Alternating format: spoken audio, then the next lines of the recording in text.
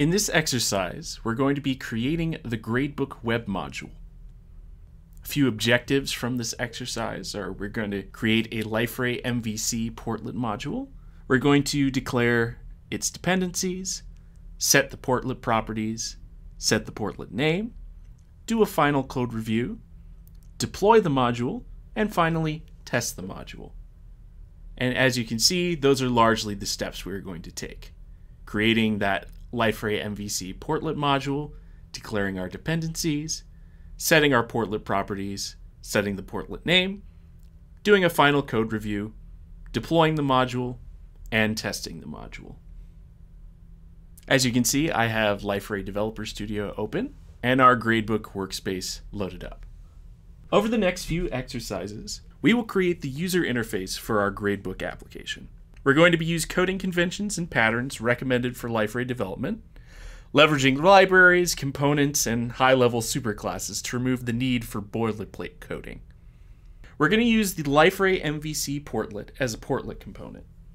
The portlet lifecycle and communication between the portlet backend and user interface will be handled by MVC command components.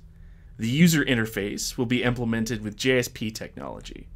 And we're going to be using Liferay tag libraries, which both minimize the need for HTML coding and guarantee a Twitter Bootstrap-based responsive layout.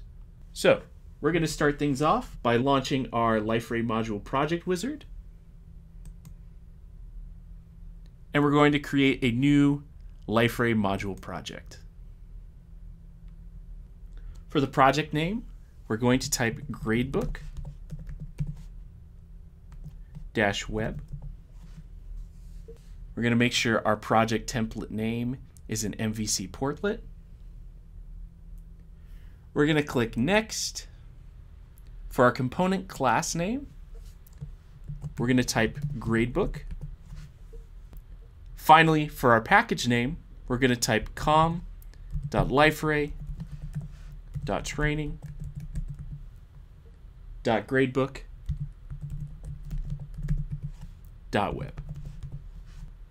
We're going to click Finish.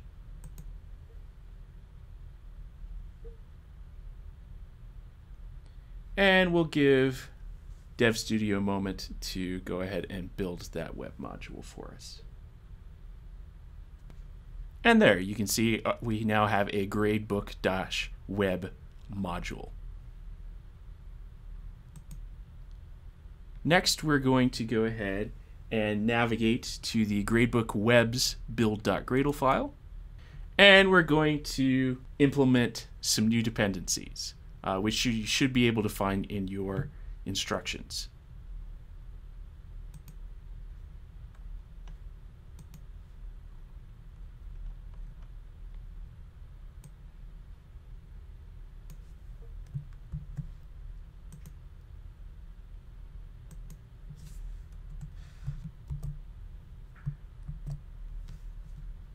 Save the file.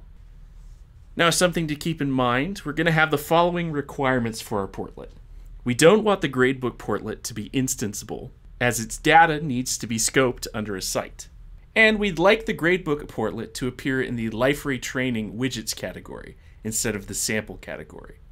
So let's go ahead and change the portlet component properties to match these requirements.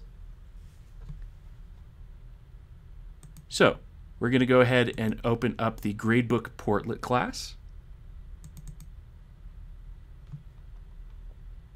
And we're going to implement the following changes to the component properties.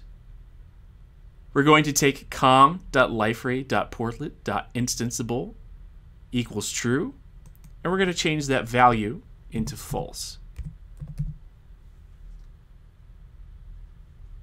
And in com.liferay.portlet.display-category equals category.sample, we're going to go ahead and change that to training. Save our changes. And it's a good practice to use a fully qualified name of the portlet class as the portlet identifier. We'll also have to update the name in our resource bundle, but we'll discuss localization in the next module.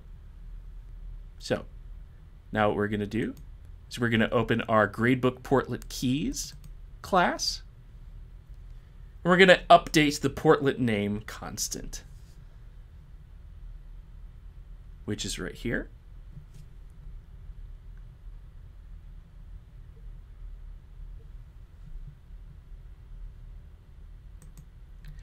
And what we're going to do is between web and Gradebook Portlet,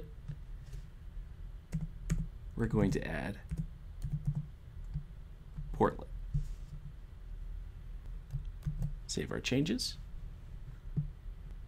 Next, we're going to open up our language.properties file, which can be found in the content folder under source main resources.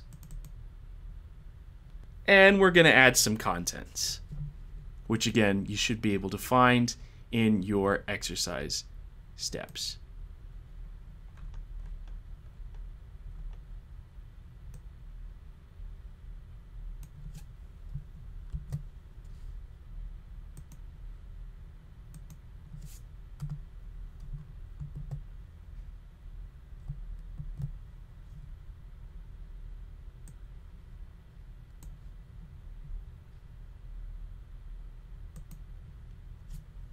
Save our changes.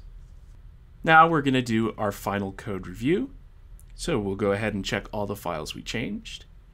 Our build.gradle file, which should look like this. Our gradebook portlet.java.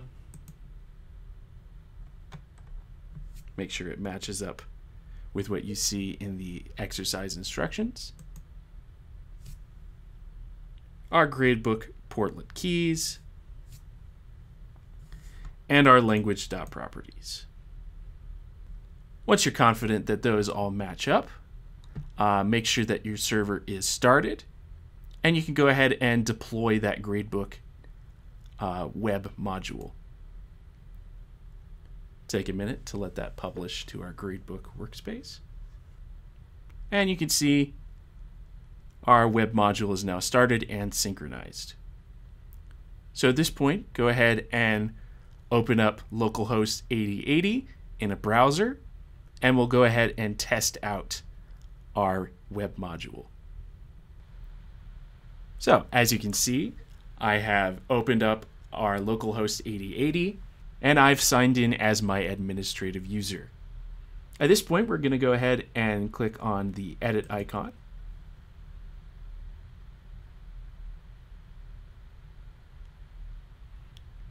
And we're going to click on widgets.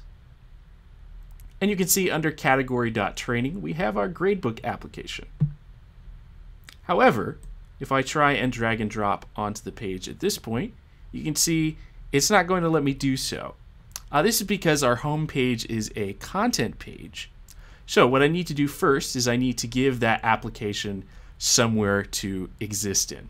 So we're going to go back to fragments, and I'm going to drag and drop a container right beneath our welcome banner. And now, when I place our gradebook application, you can see